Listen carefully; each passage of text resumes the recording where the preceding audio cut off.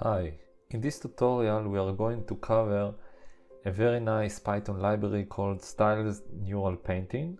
This Python library can take any image and convert it to a painting. It has three methods. This is the first one called oil painted method. The tutorial covers three types of methods to convert an image to a painting. So you can see the process.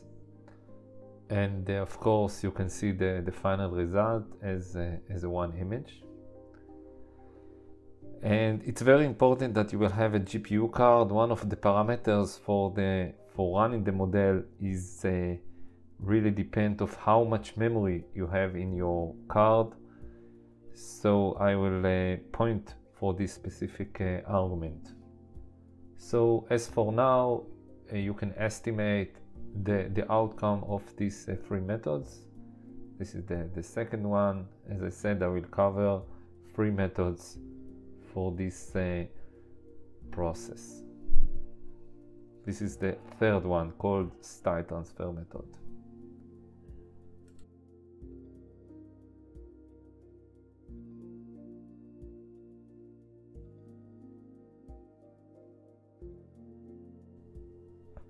Okay, let's start the whole process. I will do it step by step. First of all, you have to download this Python library. It's a very straightforward process, a git clone. I will leave an instruction text file in the video description. Next, you have to download 4 weight files. This is a pre-trained model. We are going to use 3 of them. As for now, you have to download this 4 zip file, and later you will have to unpack them and copy the folders with the weight files to our library folder that we already copied as the git clone command.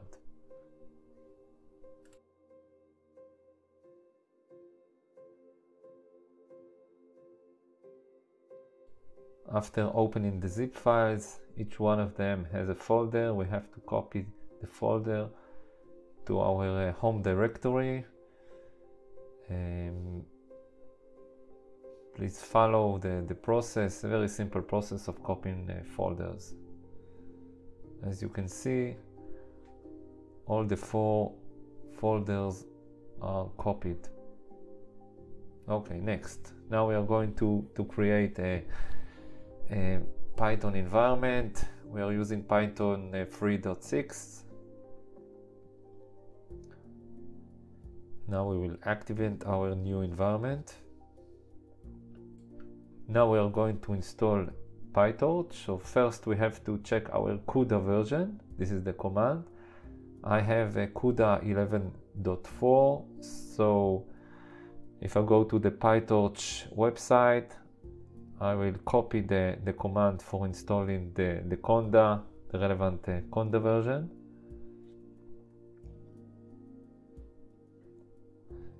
This process may take 10 minutes.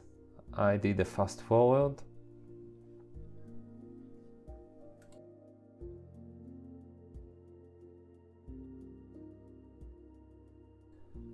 Now we are going to pip install several Python environments. As I said before, I will leave an instruction text file with all these commands, so you can run it along with this video and compare the results.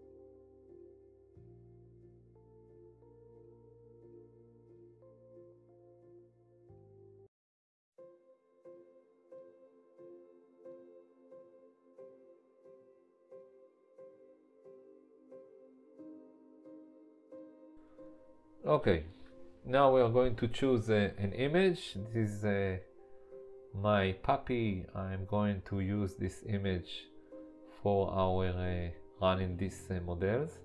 I'll copy it to the test images folder, and now running the command is python demo underscore prog.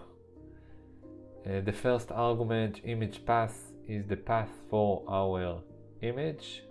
For mine it's my puppy image. The second parameter is if we are using a white canvas or other color, I'm going to use white. The next argument is very important. This argument depends of how many memory you have on your video card. I use 1000. You can play and change this parameter according to your card.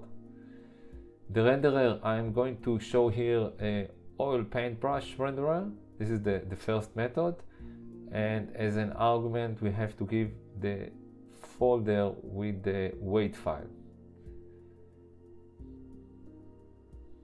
Okay, let's run it.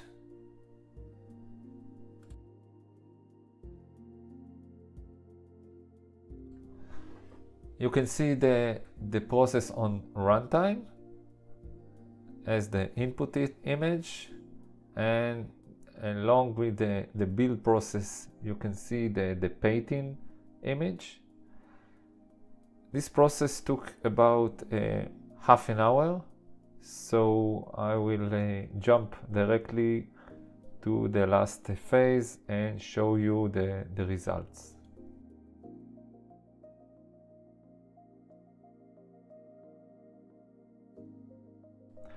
Let's open the output folder. This is our input image, and you can see each step or each frame. This is basically, we have 1000 frames according for the max parameter, and you can see all the process step by step. This is the final image, it's called final, and we have a short video that combines or accumulate all the images together from the first image to the final one. Very nice outcome. Okay, now we are going to use the second method called marker pen. We are going to change only the name of the renderer, and of course we are going to point to the right weight file. So I'm looking for the right folder. Now we are copying the mark and pen folder name, and all the other parameters stay the same. We are going to delete all the files in the output folder and run all the process once again. As the previous method, you can see that on runtime how it builds this painting image, and it took 30 minutes as well. So we're going to jump to the final phase.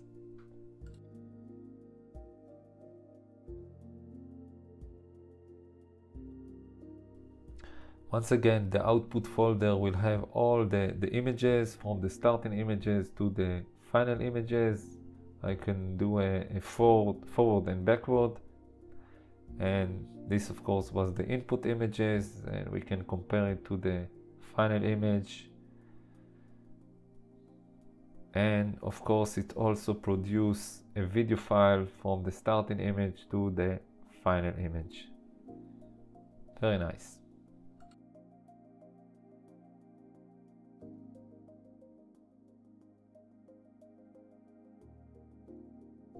As for the last method, once again I'm going to delete the output folder, and I copy and paste the last command. As I said, I will leave all the commands on the instruction files. Please notice that the last phase I changed the max parameter to 500 since I got an error of out of memory for my video card, so I tried the lower number. And once again I will show you the result. You can see both the input image, the original image, and the final image, and of course a video file of all the process. Thank you very much. I hope you enjoyed this tutorial. Bye bye.